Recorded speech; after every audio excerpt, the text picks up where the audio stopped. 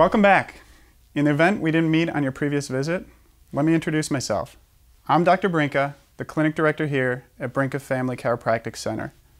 Before you were brought back to watch this video, the receptionist gave you a few pieces of reading material to help you get familiar with your situation. Those same pamphlets are on the table in front of you, and we will now cover specific points contained in each of them. As we review the information, I want you to make a mental note of the things that stand out to you. First, look at the pamphlet that covers degeneration. Notice the different phases of degeneration referred to in this pamphlet. Look at the picture of a normal spine, and then look at the picture showing the spine in phase 1, phase 2, and phase 3 degeneration. Now compare this with the three-dimensional models on the table in front of you. You can see what a normal healthy spine looks like on the left. Then note what happens to your spine as it moves through the phases to finally end up in phase 3. Knowing this, it's important to understand the different phases of care.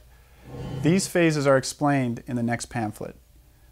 If you'll notice in the continuum at the bottom of the page, the first phase is called acute intensive care.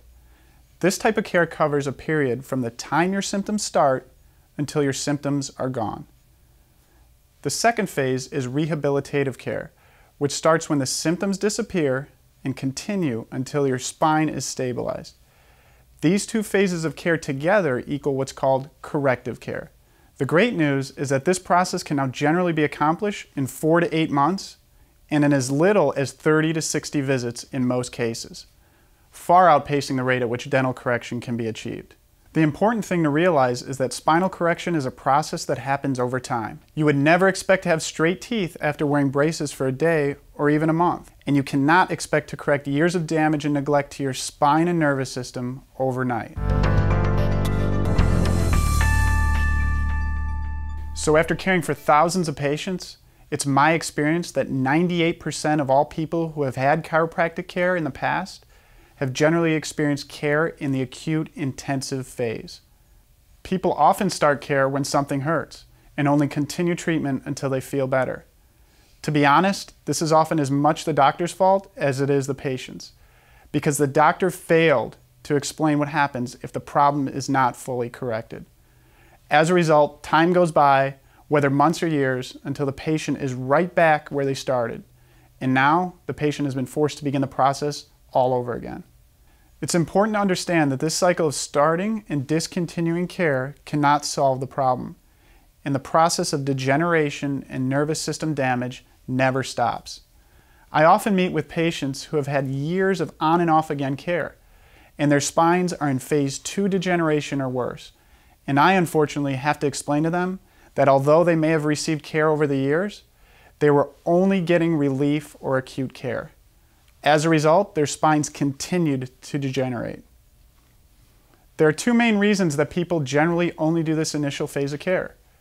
First, health insurance tends to cover only this portion of care, so that's what most doctors treat. This is why I frequently see patients and families that have opted to do only what their insurance would cover. This inevitably leads to further deterioration and far more serious health problems that should have been cleared up years earlier.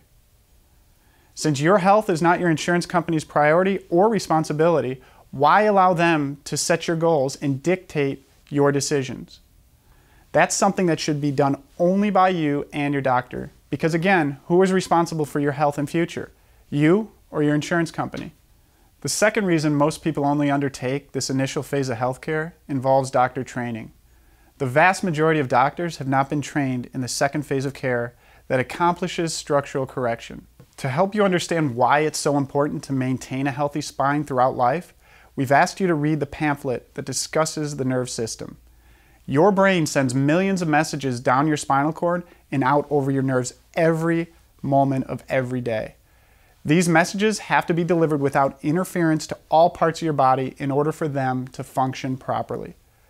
Let me ask you a question. What do you believe happens when those lines of communication between your brain and body develop static or interference caused by poor spinal alignment?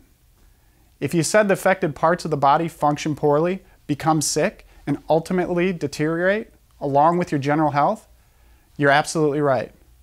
You probably noticed the long list of symptoms on this pamphlet.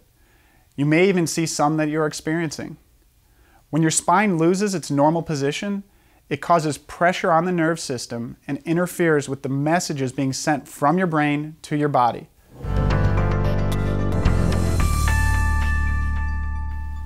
Before we review your x-rays, it's important you have a clear understanding of what your spine should and should not look like. On the x-ray pamphlet you looked at earlier, there are 4 quadrants. The top left quadrant contains normal x-rays of the spine taken from the side. The spines in the top right quadrant are all phase 1. Those in the bottom left are all phase 2.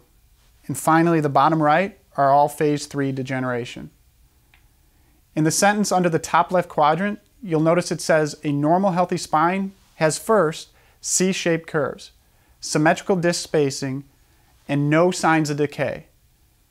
If you look at the pictures of a healthy neck, mid-back, and low back, you'll notice that each of them has a nice smooth curve. These are all x-rays taken from the side with the individual facing this direction. I want to emphasize how very important that curve is. It's listed first because when the curve is lost, it sets the entire process of nerve system interference and degeneration in motion. This is because your spine is essentially a conduit for the spinal cord and nerves. It is set up like a tripod with a joint on the front and 2 joints in the back. When there are healthy curves, you'll notice that the weight is distributed down through these joints in normal ratios. However, notice what happens when the curve is removed or reduced.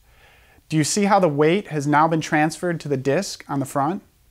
And then notice where all of the decay takes place as the phases of degeneration move forward, right on the front of the spine. Now that you know what this process looks like inside your body, let's take a look how it looks from the outside. You can see that as the curve is lost, the head moves forward from the shoulders. Gravity then takes over and continues to pull your head further and further out and down. You can see how over time this produces a humped back and hunched over appearance. This being the case, what do you think also happens to your nervous system and your overall health? Next, notice that in the normal x-rays, all the dark spaces between the bones are relatively equal in size. These are the disc spaces and should be equal in size and height. And third, look at what a phase 2 spine looks like on the pamphlet and the model. Do you see how the bones are jagged and rough around the edges? Those jagged and rough edges are what degeneration looks like inside your body. You will also be seeing views of your spine that aren't on your x-ray pamphlet. These x-rays are views of your spine taken from the front. When looking at these views, the easiest way to understand them is to think of your spine like a stack of blocks. If you were to stack 10 blocks, one on top of the other, how would you stack them to achieve the most stable structure? Obviously, you would want to stack them directly on top of each other. The same concept applies to your spine. When you look at your x-rays taken from the front, you will see a vertical line coming up from the middle of the base of your tailbone. This is your center of gravity. You will then see dots placed on the midpoint of each of the vertebrae. Dots on or very near the vertical line indicate healthy alignment. So now you know what a healthy spine should look like and what an unhealthy spine looks like. Our job as your doctor is to help you achieve your goals. After all, it's ultimately your health.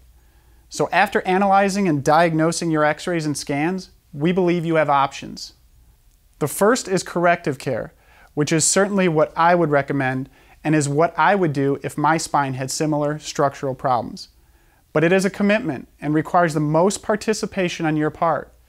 It is also, of course, what produces the best result.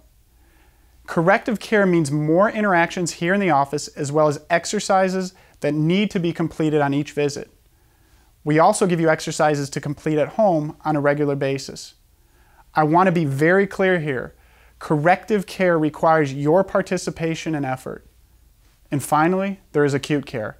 Some patients just want a quick fix and then to come and go as they please. As long as you understand what the outcomes of this type of care are and what to expect, I have no problem with that. Ultimately, it's your health, and as I said earlier, my job is to help you achieve your goals. I hope you found this information helpful. Once again, welcome to Brinka Family Chiropractic Center.